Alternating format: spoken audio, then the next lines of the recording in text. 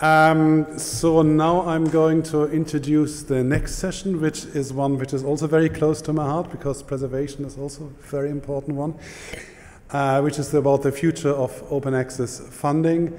And I think once everybody is mic'd up, I'll also be at the back fielding your questions. So if you have questions, type them in the chat. Online audience as well, please.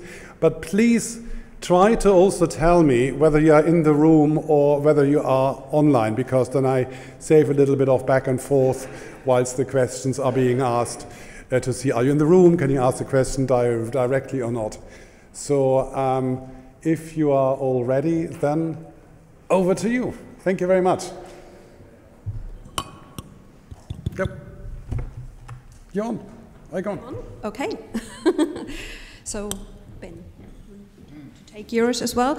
So, good afternoon, everyone. And the room is still full. That's good. Yeah, welcome to our discussion about the future of open access funding. We all know that everything is changing. A lot is changing every day. In regards of mandates, the needs of the academic community, in regards of open access. And I'm very happy to have a very diverse group here. And I hope, actually I'm still missing one, panelists, and that's Matt.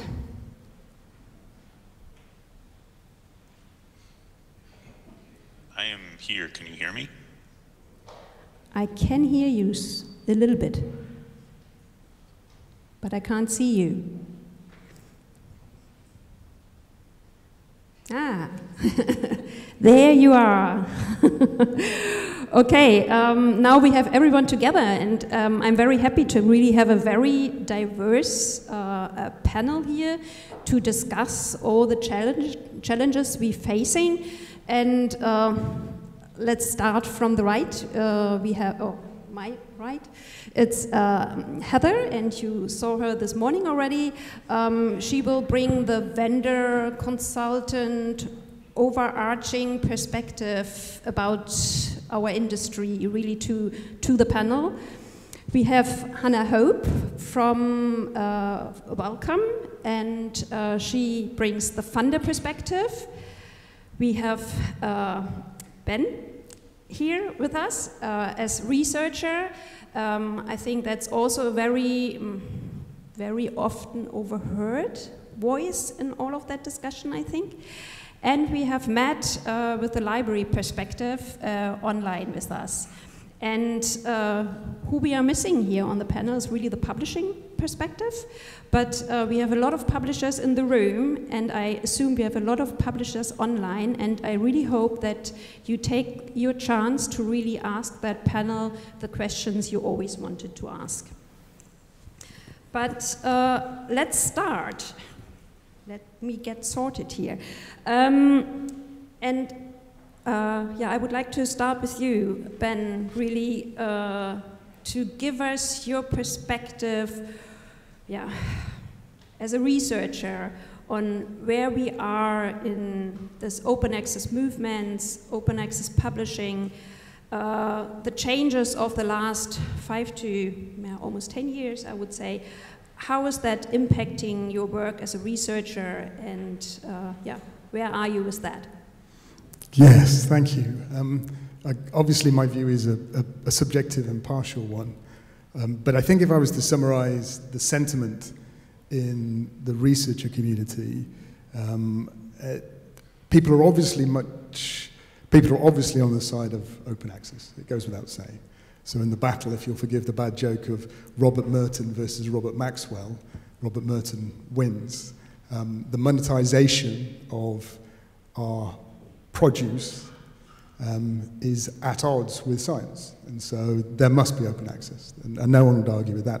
But I think it is fair to say that researchers have been, and probably still are, confused by the effective imposition of certain models with what might be perceived to be relatively limited consultation. And I think the knock-on effect is that people worry about certain things, and probably there are 3 things they worry most of all about. Sustainability, how that can be dealt with, not only financially, but how there's an imbalance in power in certain institutions in terms of being able to publish and afford to publish.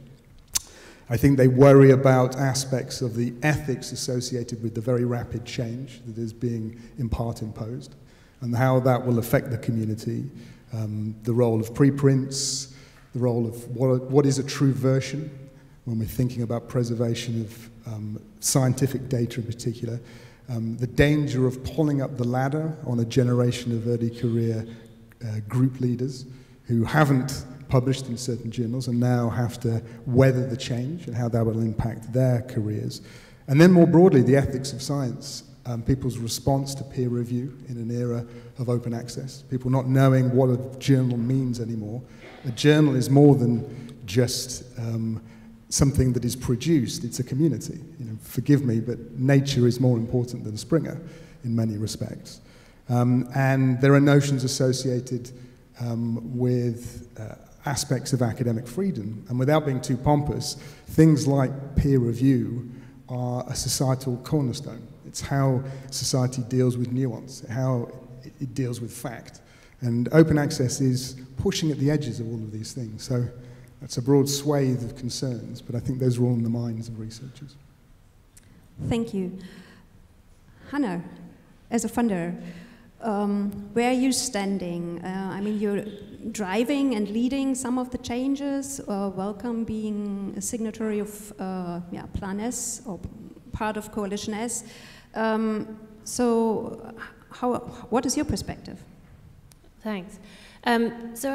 First, I kind of like to qualify that the scholarly communication system that I'm talking about here is the predominantly English, North American, European journals, many of which were historically subscription-based, and also the new open access ones. And in part, that's because where many of our researchers publish currently. I think the financial viability of this publishing system kind of predates open access. There was questions around the serials crisis, the cost of these subscription deals. So I think we have, for a long time, had an unsustainable ecosystem, and I don't think open access is the cause of that, but if we're not careful, it's not going to be the solution to that either.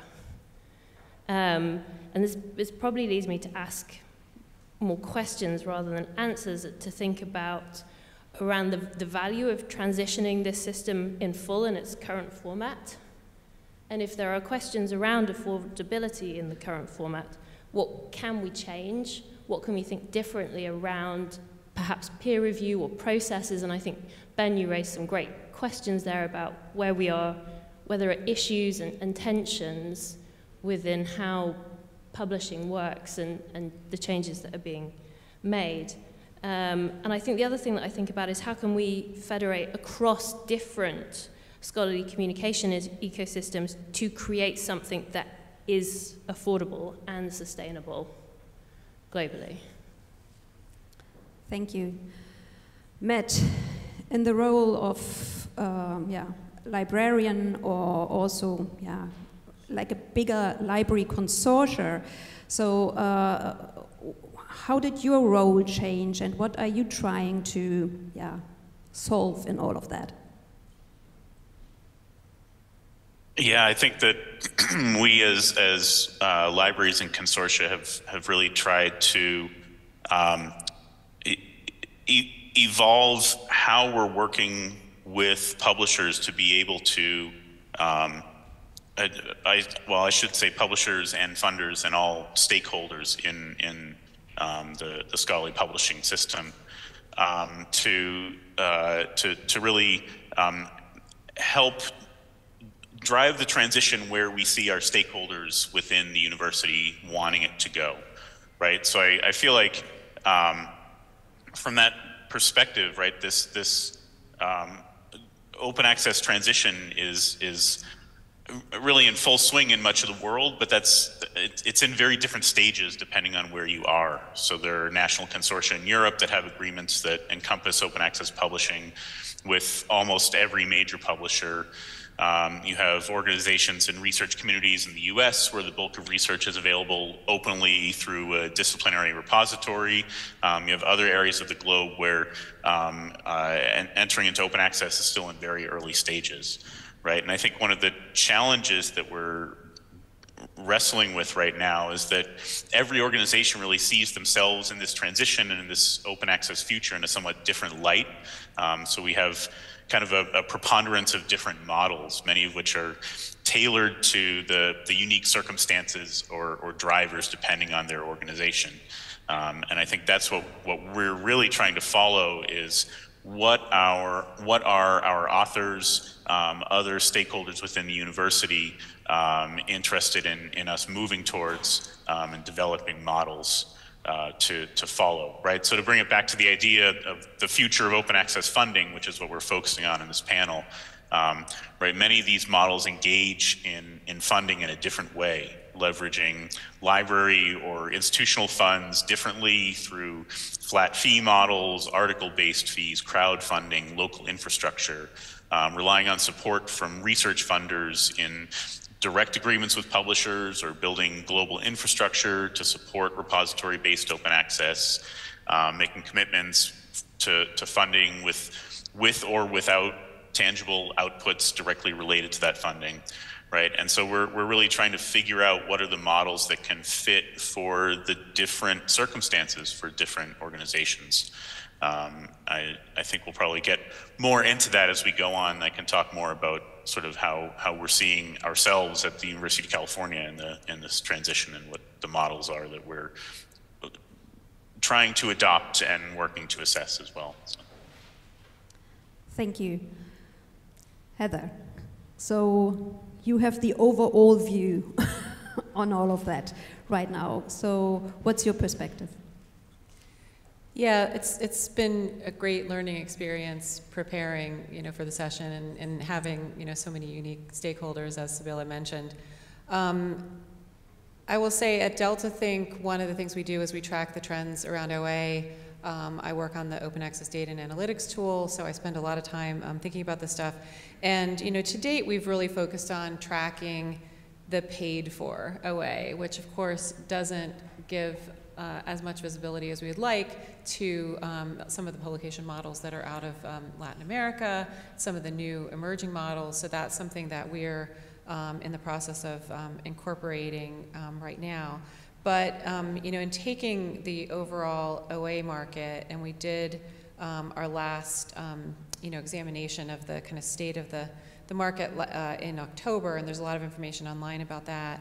But we can see over the past couple of years that things have really accelerated, and that we do anticipate that when we take 2021 as a whole, which is the last complete year of data that we have at this point, the 2022 is still coming in, that the market was about 1.6 billion then, which is higher than we had projected at the time. And that we think in 2024 it's going to pass the 2 billion mark, and I think it will, because we're usually conservative, with our estimates. So with current trends, it's on track next year to pass 2 billion. This is a big acceleration since 2020, and a lot of the publishers that we're in communication with, and a lot of folks here in the room, did see the COVID bump, or whatever you want to call it. Researchers, they weren't able to necessarily get into their labs, and so they pulled a lot of work that they had done previously, and a lot of that was published in a lot of open access formats, and that trend continued through 2021 and is now slowing in 2022. And that increase is much larger than, of course, the increase in the underlying subscription content, which is usually in the low to mid single digits when you look at the increase year over year. So where we sit as of the fall of 2022, when we looked at this, 45% of content was falling into that paid OA content, with some of the caveats that have been mentioned by the earlier speakers, but only 15% of the market value was coming from those publications. And so we need to think about other monetization schemes that publishers have as we move beyond subscription content. And also publishers are getting a little bit smarter at how they're allocating their revenue towards OA. I mean, a small example, but if you have ads that are running on your OA content, is that being allocated, to your OA value, or is it being, allocated separately? So publishers are taking a second look, at some of those things. And, with the OSTP memo dropping in August, of course, there's a renewed interest on top of the Coalition S interest that already existed and the UKRI interest, in how are publishers going to make this transition at a little bit of a quicker pace than they had anticipated pre-August, which we can talk about in more detail a little bit later. Thank you. Going to my left now again, Ben, starting with you again. If you mentioned OSTP and and the most recent memo, which is slightly different from the Coalition S or Plan S approach. For you, how much as a researcher, how much is it impacting you? For example, if you work with researchers in different institutions and with different funding or with different mandates, how is that affecting your work? So our circumstances are maybe slightly unusual. I work now primarily at a national institute, the Rosalind Franklin Institute, which is EPSRC, UKRI funded. And as a consequence of that, everything we do fundamentally comes under the banner of what UKRI set down in April of last year. And that means that no matter what we do, every single piece of work has to be published under that. Even if we just happen to be a collaborator on someone else's work, fundamentally someone else's work at another institution. So it has a very widespread effect, a very deep effect. I think more generally, the idea of how to balance models, green versus gold versus what you might call platinum, is deeply confusing people. And I think it relates slightly to this notion I talked about before of the power imbalance that could emerge based on the level of funding that certain institutions might have to be able to access those different models. So for example, at our institute, National Institute, our annual income, our annual budget for OA publishing is just over £10,000. So some of you will know that's basically, in some cases, that's one paper. So then how do you balance the internal conversations? Do we think about philanthropy to pay for publishing and engaging with OA? And those are, in some cases, quite uncomfortable conversations because we want to make sure that people have access, especially our early career group leaders, our young researchers. So I think the broad answer is it affects it at every level, but our response is not always the same. Okay, thank you. There's actually a question in the room. Tasha has a question, so maybe you can come to the microphone.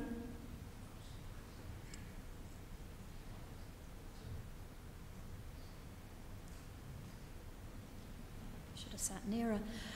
Yes, I'd love to get your perspective about thinking about the topic of sustainability, whether there is something to be done about the perverse incentives that we have at the moment to publish more and more and more content while trying to restrain costs.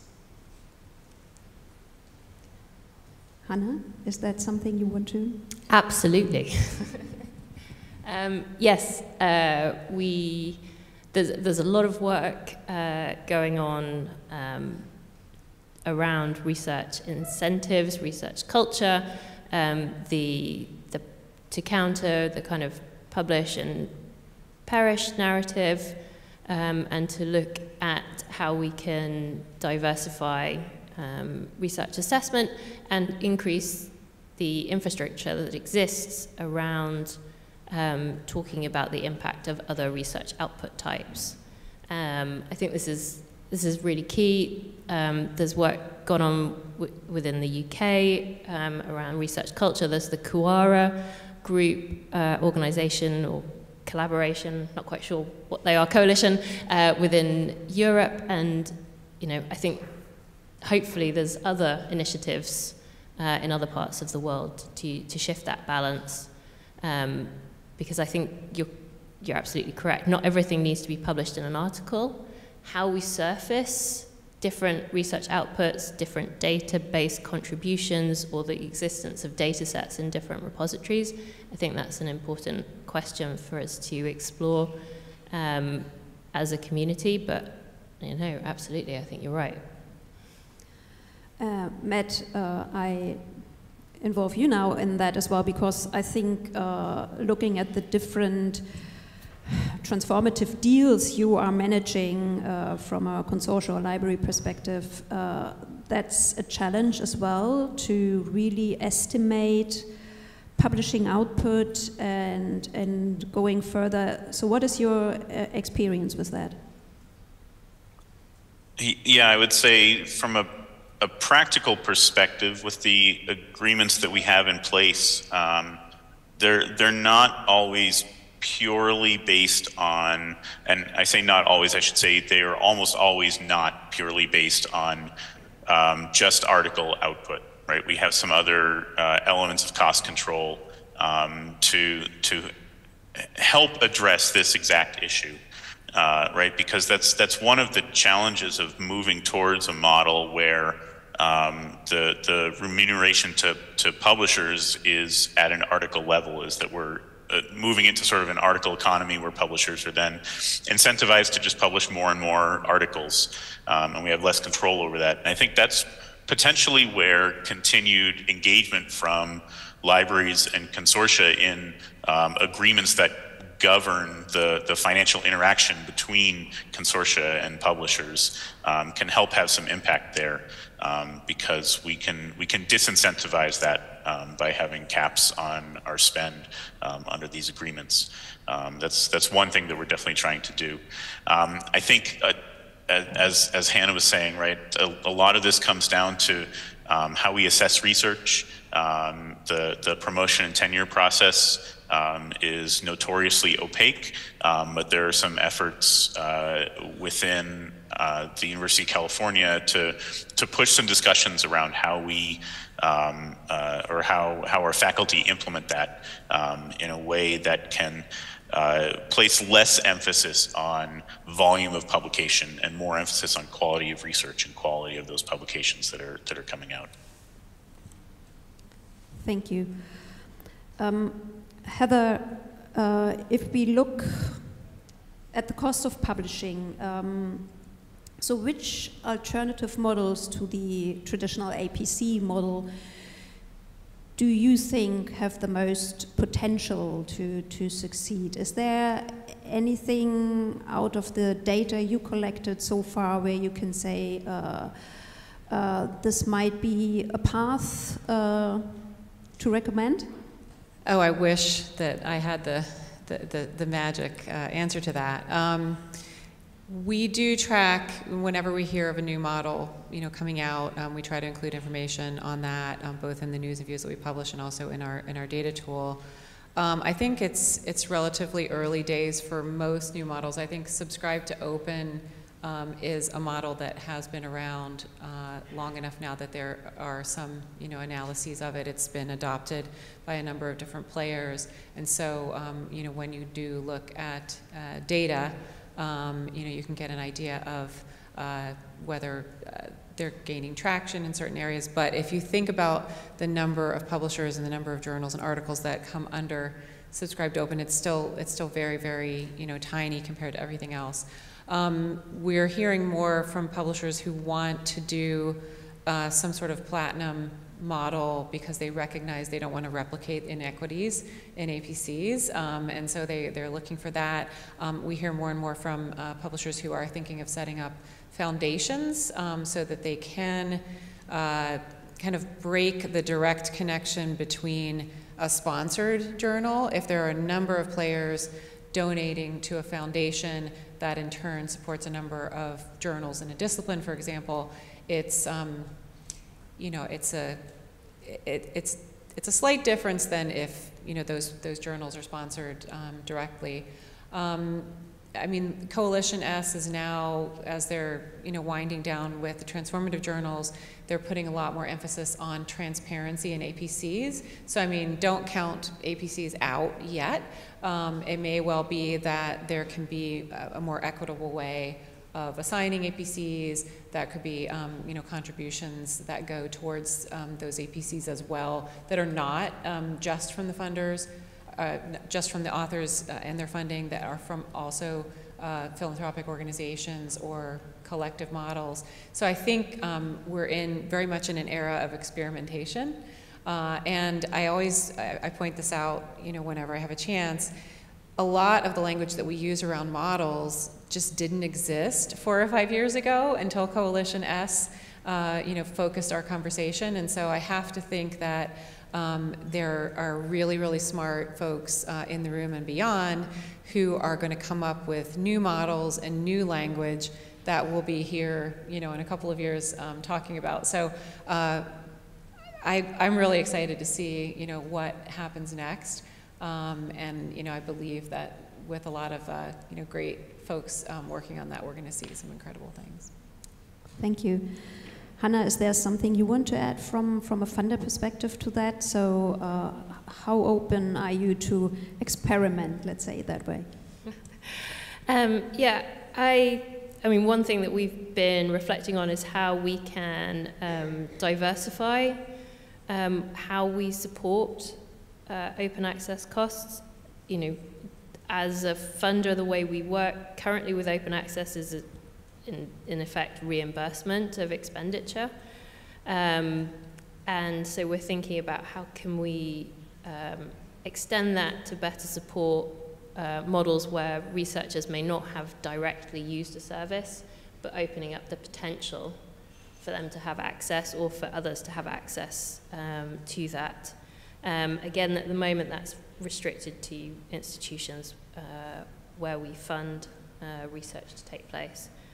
But I think more broadly, what I've been very impressed with is some of the mixed model approaches that have been happening with publishers. I know IWA, for example, has done quite a lot of work with information power to develop different types of agreements for different consortia based on their preferences. We still exist within a, we have, as Matt said, some people still want to finance read. They may want to finance read to support others to read, whereas other institutions and organizations are focused very much on a pay-to-publish service model. And so I think we are going to need to see that diversity to continue if we're looking for sustainability. Yes, I think that's an experience all of us made, that there's not a one-fits-all approach to all of that, and that will carry on to exist after 2024 and longer, that there are different perspectives on that. There's actually another question from the audience, so I invite Robert Harrington to the microphone.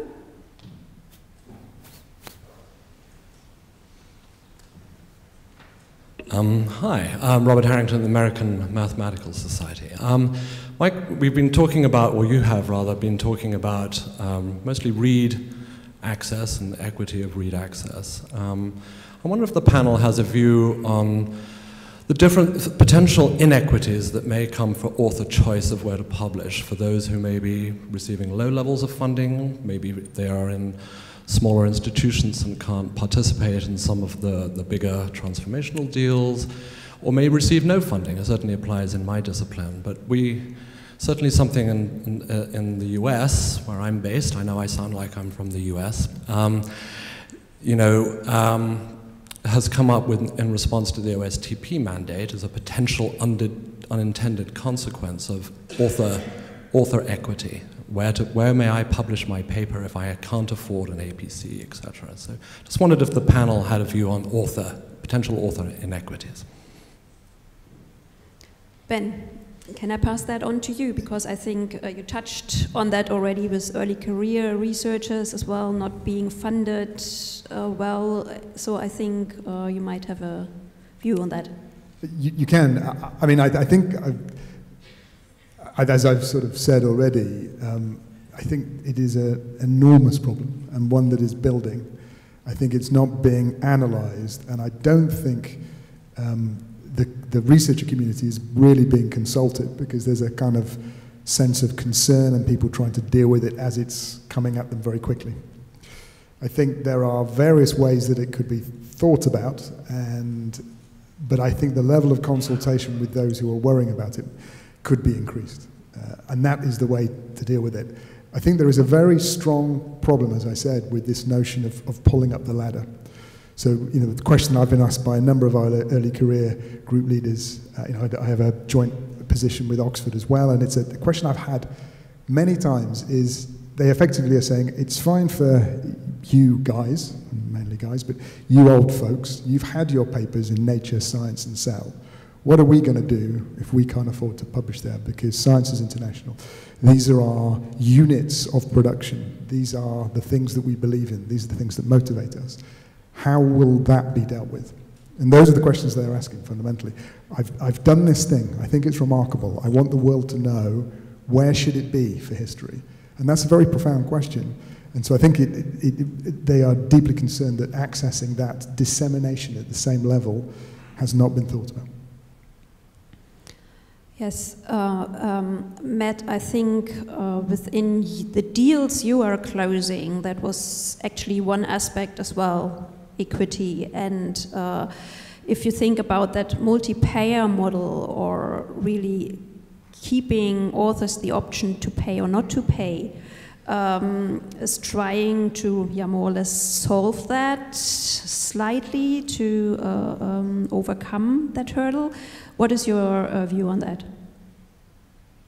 Yeah, I would say you've really hit on exactly what my response was going to be to at least part of the question, right? Which is that within the University of California, where we have our agreements, we're trying to address that idea of equity of access to open access publishing, which is sort of a mouthful of a concept to say, right?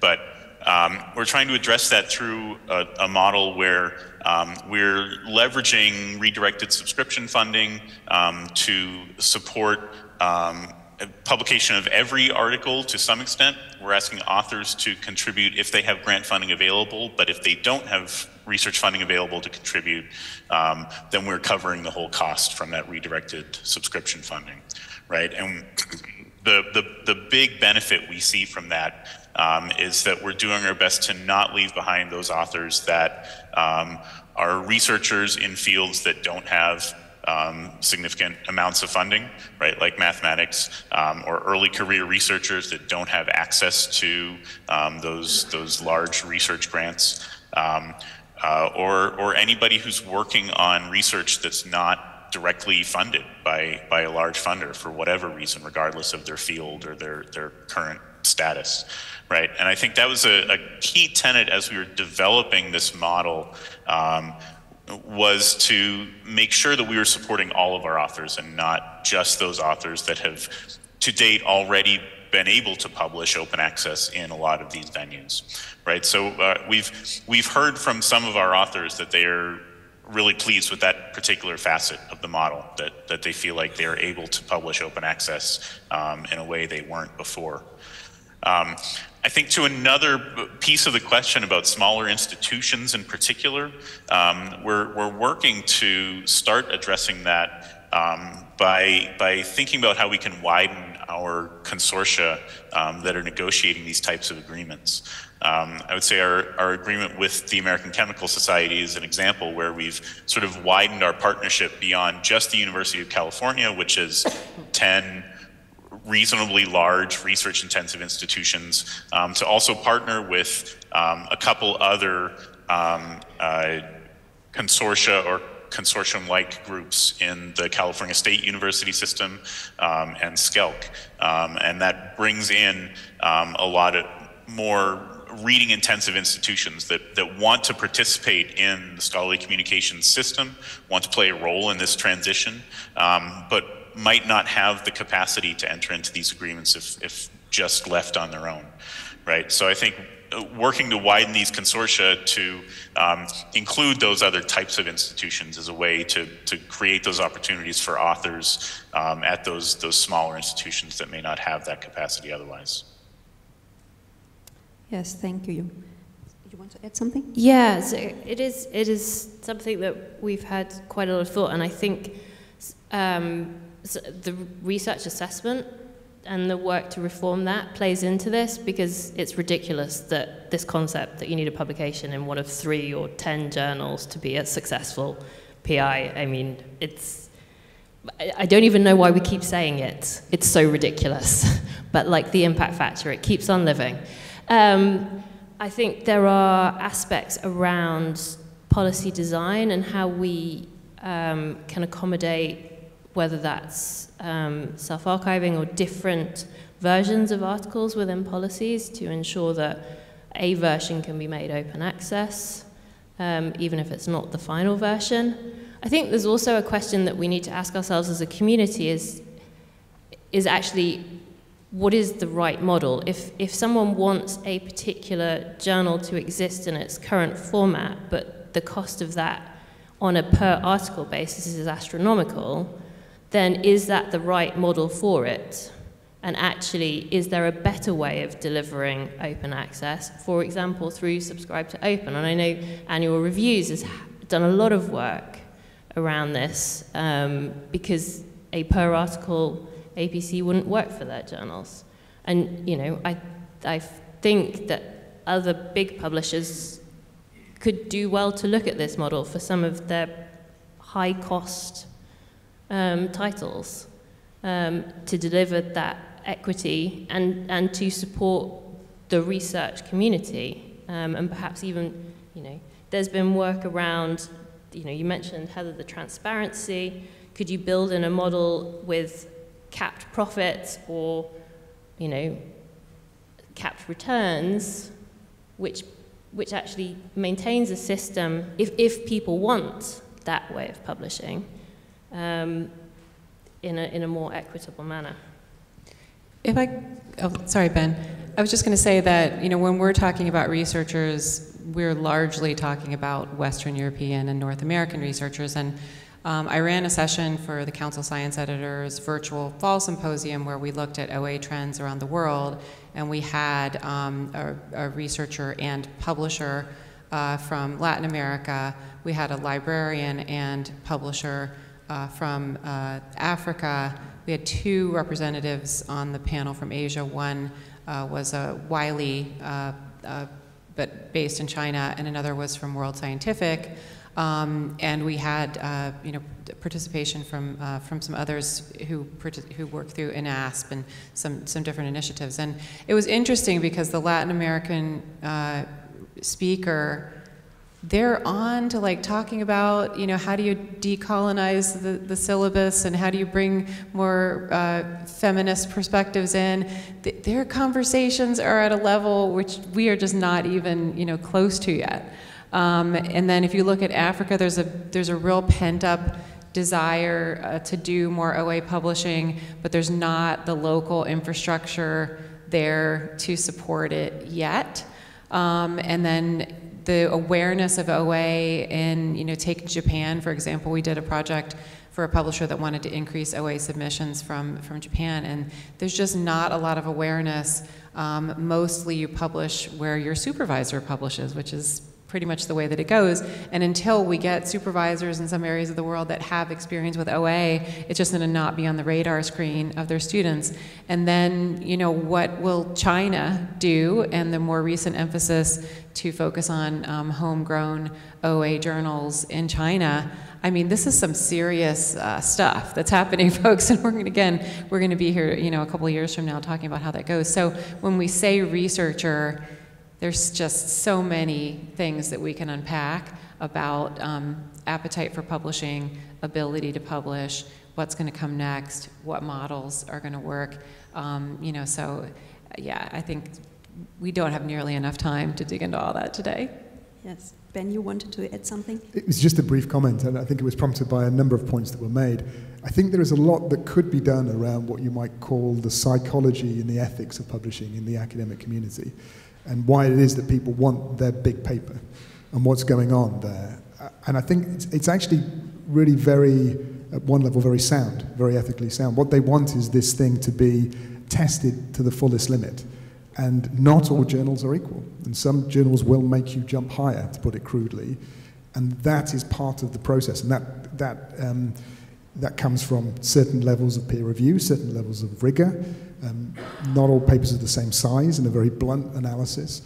And I think there is an argument for rethinking that. Publish less, publish better, if you'll forgive that very crude phrase. I think it was Westheimer at Chicago, a chemist, who suggested that every academic should have 50 tokens. That's all you get in your career. Choose them wisely and publish them in lumps. That sort of thinking could go down very well in the community if people could understand what the model was. But the constantly changing models disconcert when people are planning things over decades. Yeah, I think that's a really interesting idea.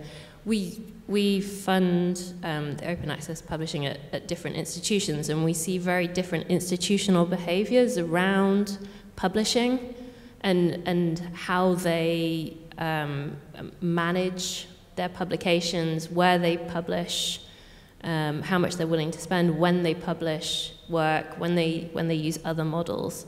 And I think that there's definitely something in exploring that kind of really tackling that question on how and what you publish and why. We have another question in the audience. Robin Mugridge, I hope that's right. You got it right. No worries. So my question is around many institutions that are increasingly introducing quite strict APC caps. And I wondered what the panel thought about whether this would limit experimentation and innovation between funders, institutions, and publishers around new open access financial models. Matt, do you want to go for that? I can start, but I'm curious to hear what the other panelists had to say as well, because to be honest, we haven't really interacted with APC caps at all. We have a couple agreements where we have the ability to limit how much we commit at a per article level, but all of that still remains within sort of the overall financial construct of the agreement that's pretty well controlled financially on the more macro scale, if you will. So we haven't really had to go there yet. Depending on where those caps land, I guess that could potentially impact experimentation. But I think that any sort of experimentation ought to be at what is sort of agreed to be a reasonable cost, right? So I couldn't imagine really impeding experimentation that would be sustainable in the long term by capping how much per article we're able to commit to. Heather, is there any information you maybe have out of your data what caps would have as an impact? Yeah, I think it's a really tough question because how you come to that cap depends a lot on the data that you have available. And I would say this is a data game, you know, on the publisher side and on the university side. I see Matt and I have a lot of conversations about this, other people in the room, you know, so each journal comes with its, I'm going to say perceived impact, which is tied to lots of things about it, not just its impact factor, but its SNP, its source normalized impact per paper, lots of things like that. And so what the perceived impact is for a paper may have nothing to do with what the publisher is charging for that APC. It's all over the place. So I would think that if you are a university and you're trying to come up with what's the right number, it's as likely to be all over the place, as well. But as more information comes out about APC transparency, I think there'll be opportunities for institutions to provide, guidance and options to researchers where they can ask their librarian, I have an opportunity for a $5,000 APC. Is this a good use, of my money? And that different types of data tools, I'm going to say ours, but not just ours, you can go in and say, well, here's another possible publication outlet that has a cheaper APC, but the perceived impact is even higher. So researchers in that environment with the right information, the right data, and the right guidance would have the opportunity to make decisions, and the publication pattern, I'll say one more thing and then I'll hand over because I could talk about this all day, is some of these models, some of these agreements are token based, and what is the cost of your token? Is that a good value? Well, where are your researchers publishing across that portfolio? It could be dozens or hundreds or thousands of journals. You better know which APC band your researchers are publishing in and how that's changing over time, and if you're moving into new areas and if those are higher cost, because that token may sound great, but it's only going to matter if the majority of your researchers are publishing in a journal that has a higher cost that will give you a discount, and all of the ones that are lower than that, you're throwing your money away on that token. So that's all I'm going to say on that. You can find me later in the bar. Hannah, if I remember correctly, actually a price cap was something in the original release of Panellists, wasn't it? And then it was taken out. Is that something which is still maybe under discussion, or? So I'm not 100% aware of the original version of Panellists because I was on mat leave then. But I think some, as Heather said, like where you put that price cap, particularly in certain agreements, is going to be very different. Obviously, institutions are trying to meet various needs and cost constraints, and some institutions will put price caps in at the point of affordability for them. And I think, that question of what is the affordable value of scholarly communication is one that we don't talk about enough. We talk about impact, we talk about our different models and how much they cost, but I think we need to be quite frank. If we want, if certain journals are wanted to be maintained, what is the affordable value that the research community can pay towards those? Are those journals truly global journals? Are they just seeking to meet the needs of a subset of researchers within a certain population? There'll be disciplinary norms around funding and what is affordable there. So I can completely understand why institutions and some funders put in caps. I don't think that will risk innovation. We have seen new publishers form, operating different systems at very different price points. It may even drive certain innovation, and it may force more publishers to ask the question of actually what are the system changes that we can make to deliver affordable value. As we've seen with the APC model and $10,000 APC, many people don't feel that that's affordable value. And so how can we change that, whether that is the model that we're using to fund it or the model that we're using to develop that publishing? So I completely understand where these caps are coming from, and I wouldn't be surprised if more institutions bring them on either formally or informally within their ways of working. So I get a 5 minutes warning here now, but it would interest me as well, if there would be a cap on APC spend, how would be the effect for you as a researcher?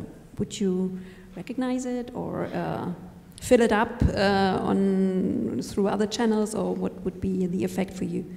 I think it's just another thing that would mess with people's minds. I think it just makes me feel even more strongly that money is a very crude tool for measuring the output of research.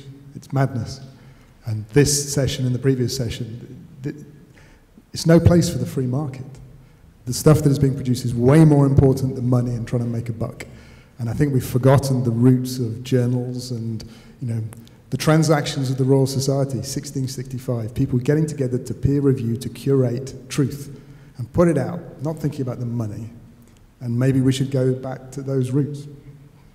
So, because I wanted to start the last round, what would be your wish? Is that really, if you look to the future, would that be the wish you would have in going back to the roots? I mean, I think we could learn lessons from societies of people who have a common goal. There is a danger that you simply create a closed club, and that accessibility is vital, transparency is vital. But I think there is a system that's somewhere in between that can learn the lessons of people who are doing this effectively because it's their lives. A publication is a summary of what they've been doing for 5 or 10 years, and that to them is probably the most important ththing they may do in those 5 years. And if they can find the money to pay for it, they will pay. But to them, it's more than the money. It's vitally important. And getting back to that idea is where we need to go. And that can be done through societies, but it needs those core elements of things like quality, rigor, peer review to make it valuable in the broader sense, not in the monetary sense. Matt, if you would have one free wish for the future from a library perspective, what would it be? That's a hard question. I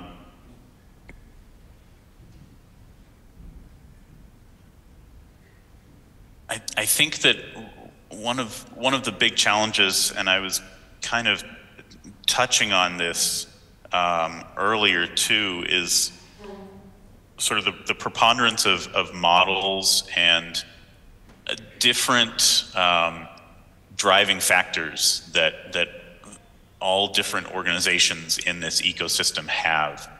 And I think all of this could be simplified if there was, if those driving factors could be harmonized a bit more, right? Such that we didn't need to have all of these different pressures requiring different types of models for different publishers and different institutions. I think that could help this transition happen in a more efficient way, in a quicker way, in a more globally equitable way. I think that's one piece of the equity question that we maybe skimmed over a little bit was global equity outside of just our own institutions and our own publishing communities. So I think some harmonization of some of those drivers, I think, would be my big wish. Thank you. Hannah, your wish. I think I would like to see more federation across the different regional publishing ecosystems so that the Latin American systems sit equally with North American systems, which sit equally with African systems. I don't see the need for a single system to dominate global publishing. So my wish would be that we adopt a more federated approach to service provision around publishing. Thank you. Heather, you send us off with your wish. There's so many things. I would hope we could find a way not to increase the administrative burdens and requirements on the researchers who want to do the research. And even with the best of intentions, a lot of the things that get layered on the top, and we all know we want, machine readable, we want data sharing, we want so many things. They need to be able to do their research. So I would hope that we could come together in some sort of collaborative effort to see how this sustainable OA vision is possible without just layering so many additional requirements on the researchers that we just kill that spark that makes them want to do what they do. Thank you. Thanks everyone for that really interesting viewpoints, comments, experiences. My wish to all of you is now have a lovely evening.